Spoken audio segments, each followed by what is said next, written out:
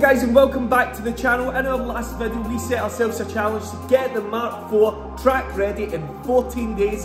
Now that is a serious challenge for us. We've still got a cage to paint, doors to fit, all sorts. We've still got to get the wiring in and make sure it runs before we can do anything. So let's go and have a look at how we've been getting on.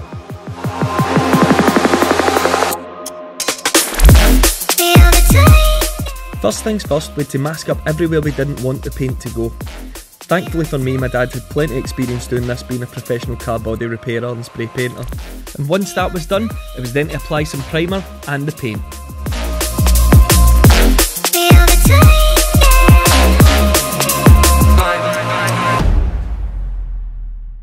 At this point, we now have it all painted, and the next challenge is to get the dash in and get the wiring all laid out. This proved challenging. Because of the roll cage, the dash had to be cut in multiple places and the wiring had to be routed round about it. However, not everything went smoothly. We came up against our first challenge. We had no power in the car and couldn't get the ignition on. So we had to investigate why. We knew that we'd left off a couple of earth straps from underneath the original seats. However, we didn't think that this would stop the car from switching on, but it is amazing what stops a modern car from switching on these days. So now we've got lights. Moment of truth. Alan, hit the button. Hey! Running. He runs. It's amazing. That's what putting the source on it. That's not too bad. It's just a cat in place. Yeah, off the cat. Oh, it's got a cat. It's got a cat on it. But that's not bad. So all that was missing was just the earths. Well, we get it started. Well, we get it started. Is that still working? Aye, the screw's working, smashing. Woo! So that's good. That is good considering, because the fear was because we'd unbolted pretty much everything that maybe something wouldn't be quite right. So what we had to do is we had to sort out a couple of the earths and whatnot, just because it's all been painted. But she started, so now it can move on its own. However, having the car running was a major step forward. Now it was time to start bolting on the doors and the tailgate. So everything was really going to plan. We'd just started trimming down the bars. Now it was time to get the doors on. But that was easier said than done. We're proud here, so we need to just listen to that top one, get that out. And then we'll work the bottom one. We'll work our way back. Just like golf? Probably is off like golf. Probably, aye. Colour.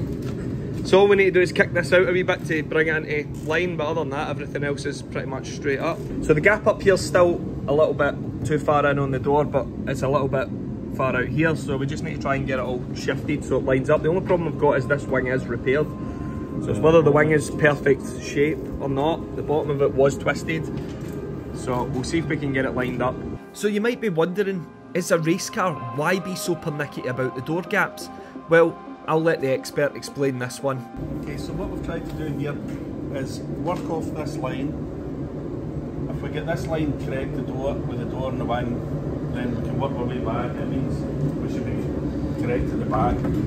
If you don't spend all the time getting this bit correct, then you'll have a knock-on effect when you get back here and you could end up chasing a gap, or you'll end up with too tight. So you want to get this bit right and work your way back, and that's just what we're doing at the moment. So we'll see how the back door goes. We spent a wee bit of time to try to get the wing and the door to sit nice. This wing was damaged at the bottom, so it might have, we've been pushed up, it might be causing things here, but it seems to be in a decent enough state to use for to get the line. And we'll work our way back and see how we put on with the second door, because when you get no doors, you can not get into the base yourself, so you've got to find a place to work, and that's where you work from the front. So I would sit just nice.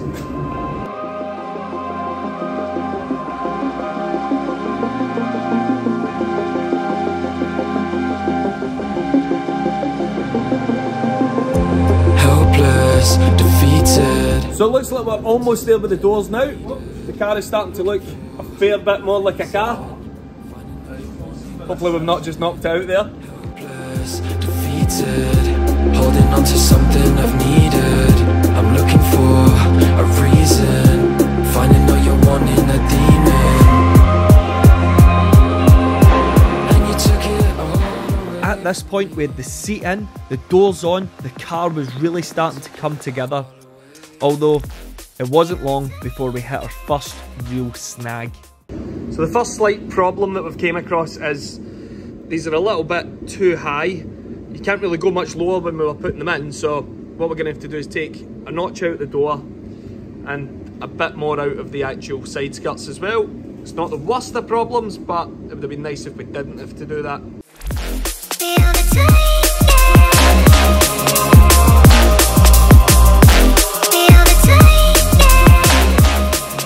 So once that job was complete, it was time to install the TRS tow hooks. We decided to put them right onto the crash bar for maximum effect, and while we were at it we installed some new bumper brackets. My dad has always said that the last 10% in any build matters most for how it looks in the final product, so it was absolutely important that we had these equal to make sure the car looked good in the end.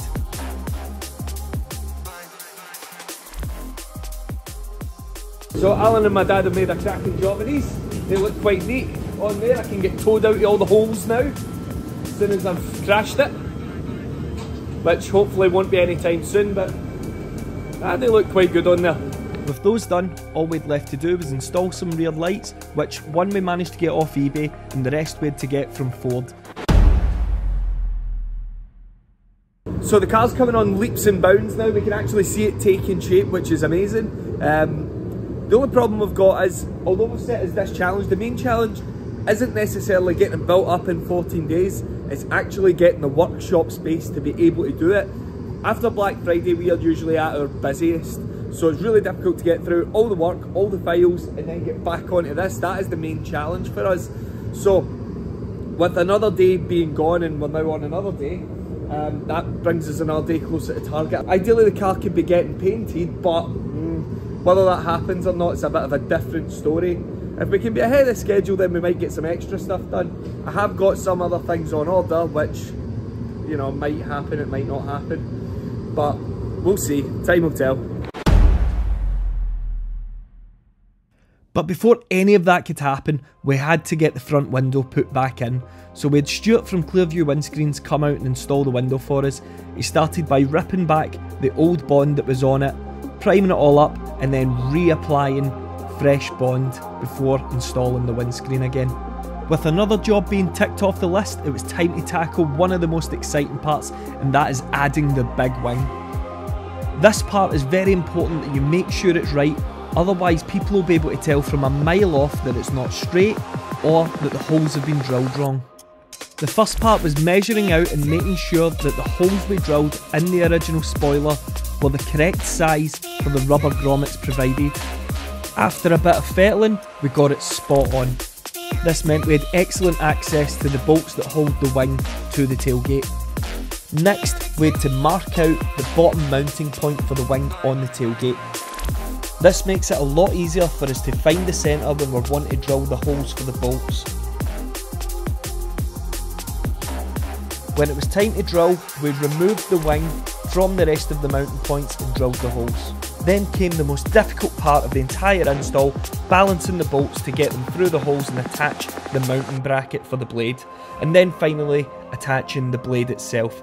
This was fairly easy with minimal measuring involved. Then again came the last 10% needed, securing the blade to the brackets.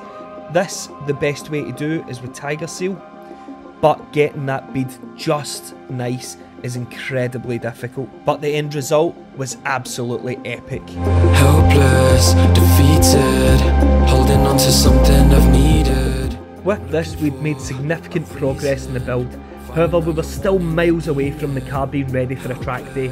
We still had to install the anchor points for the passenger harnesses, the heat shields, the exhaust. We still needed new brakes, as well as track wheels, suspension and tuning.